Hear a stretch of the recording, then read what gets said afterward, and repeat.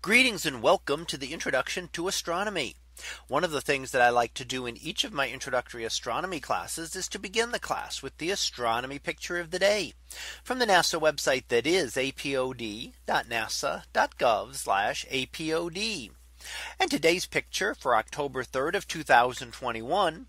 Well, it is titled "The Holographic Principle in a Teapot." So what do we see here? Well, what looks like a somewhat random scattering of colors across a two-dimensional image here is actually meant to represent what we call the holographic principle.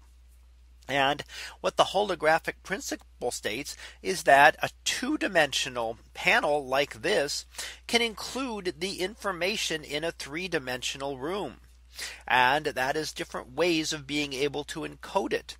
Now, you might think, and the example is given in the description here, that the most information you could hold in a two-dimensional image like this would be the number of units on each side, 60 horizontal and 50 vertical in this case, and the 256 possible colors.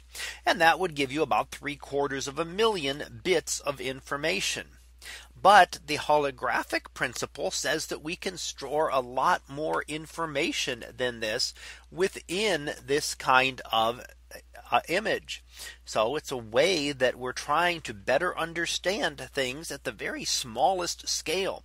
And it actually comes from things like quantum mechanics and looking at the very minimal lengths that we can understand. And that is called the Planck length. And this is the region where quantum mechanics becomes very important and gravity becomes less so. And this information, this is the smallest area, and it's this one part of this area can hold 1 bit of information. So it's something that scientists have been thinking about and considering for several decades now and trying to understand this. And another thing is that it looks at black holes and tries to understand how the information held by a black hole is determined. Now, you might think it's determined by the volume which the black hole encloses. And that would be the volume of its event horizon, the point of no return.